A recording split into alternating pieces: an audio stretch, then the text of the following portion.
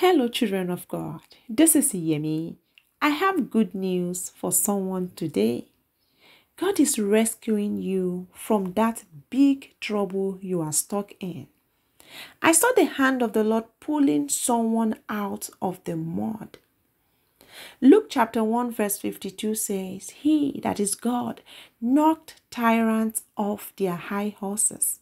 He pulled victims out of the mud. The Lord's hand is reaching out to pull you out of that tough situation. You're about to witness a sudden intervention and amazing turn of events in that very situation that has had you stuck.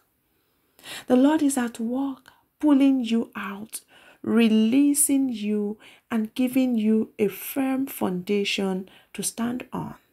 You won't be brought down again. I repeat, you will not be brought down again in Jesus' name. I love you and I'm praying for you. God bless you.